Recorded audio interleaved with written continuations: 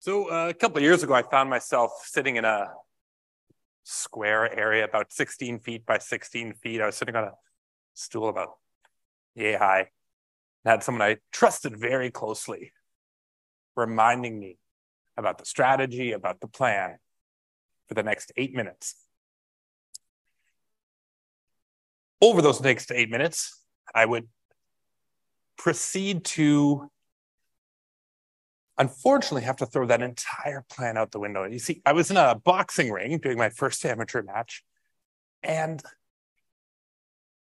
you probably weren't expecting a Mike Tyson quote to open up your presentation this morning, but truer words have actually never been said. And I actually think about these words very regularly in the sense of a plan really, really only works if everything falls into place. Strategic foresight is the practice, it's the art, it's the science of thinking about resiliency. And we'll talk a little bit more about what it is in a couple of minutes. But first, I want to actually share with you another fascinating, not really person. Does anyone happen to know who this is? You can shout it out, it's okay.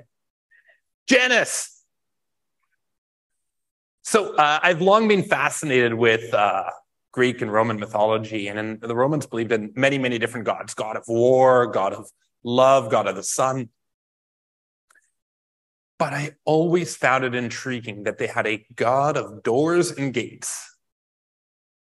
This was Janus, and there's many, many depictions of, I'm going to say him. I don't know if there's a particular gender with which Janus would have associated, but why a god of doors and gates? Well, doors are interesting. And if we look, at the doors, you don't actually have to look, you know what they look like, but doors are both entrances and exits.